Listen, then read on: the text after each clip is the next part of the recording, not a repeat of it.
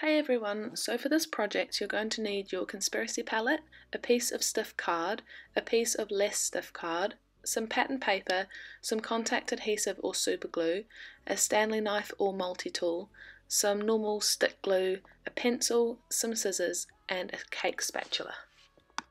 So we're going to start off with our sharp knife and our conspiracy palette. We're going to run the knife around the edges of the shadows just to make sure there's no glue sticking to the edge. And then we're going to start slowly trying to prise those shadows up.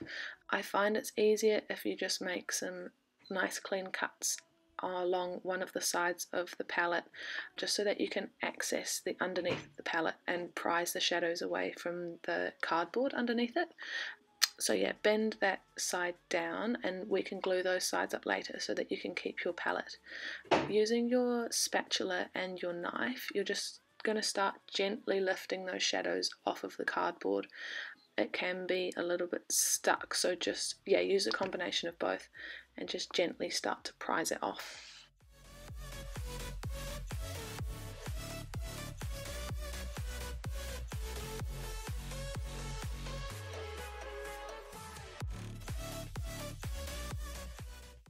Next we're going to take the mirror out. This is a little harder than the shadows, partly because it's more indented into the top of the palette and also because I didn't want to cut the side like I did with the shadows and potentially ruin my palette. So I just started by running my knife along the edges like I did with the shadows and slowly trying to prise it up both with the knife and also with my spatula.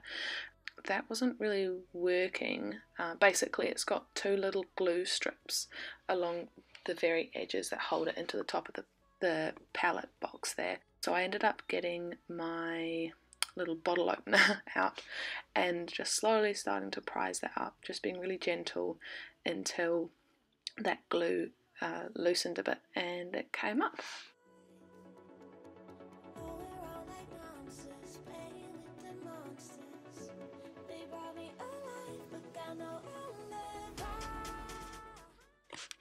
I then went ahead and took off the top layer of that kind of lighter papery stuff on the back of it along with the glue, just so that when we stuck it to the rest of the layers later on, it would be a nice even flat surface.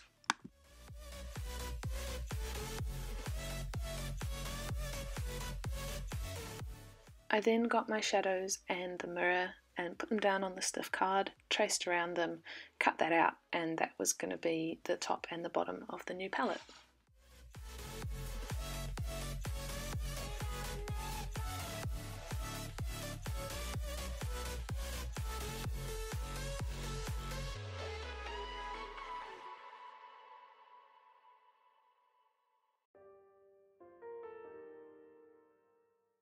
To cover these, I just got my pattern paper and my glue stick and the stiff card.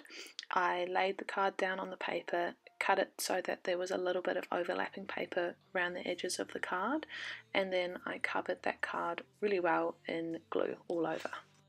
Your heart of gold, so pure, divine, and I then stuck it down onto the paper and smoothed it to make sure there would be absolutely no bubbles underneath that paper. Then to glue the edges down, I just ran the glue stick thoroughly along the first couple centimetres of each edge and pushed the paper over, made sure to really stick it down and smooth it out so there'd be no bubbles for that either.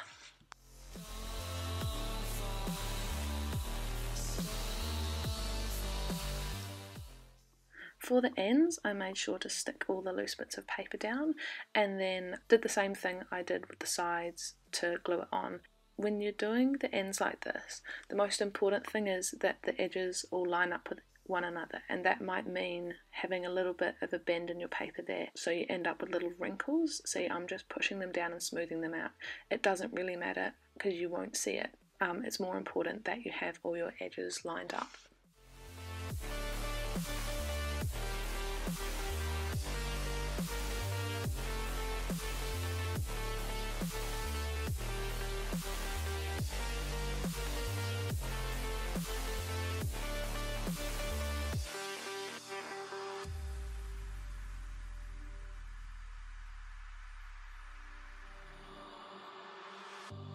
On this journey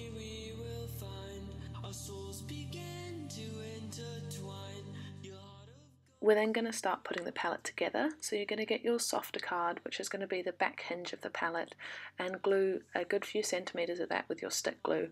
Turn it over and then stick it down onto the bottom of the palette, making sure to smooth it out and get it all stuck down.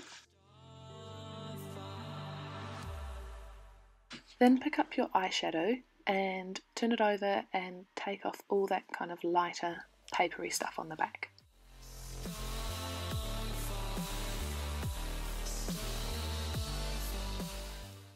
To stick your shadows down onto the bottom of your palette, you're going to get your stick glue and do a really good layer of that all over the card on the bottom of your palette. Then get your contact adhesive and run a thin line of that all along the edges of the card, and then do a good squiggle in the middle. Then repeat that on the underneath of the eyeshadows, and then you can stick them together once the glue's a little bit tacky and press down on it firmly to make sure everything's stuck. Before sticking down, just double check that you're putting the shadows down on the right bit of card. The mirror is slightly larger than the shadows and the card will be too, so just double check. I made that mistake and it was a pain to fix. It's now time to stick our mirror onto our palette, so I'm just bending the back card a little bit to make it more flexible, then placing my mirror face down over my shadows and lining up that back edge. Bend the card over, make sure it's nice and tight. The mirror is a little bit wider than the shadows, but that's okay as long as you have an even amount of overlap on both edges. Once you're satisfied with how everything's fitting and lining up, you can go ahead and do a nice layer of your stick glue all over the back cardboard and then stick everything down.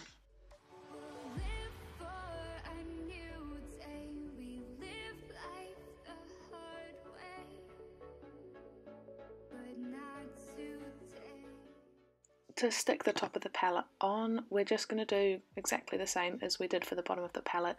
Give it a good layer of the stick glue and then the contact adhesive around the edges, squiggle in the middle, repeat for the cardboard on top of the palette and stick it together, smooth it down, you know the drill.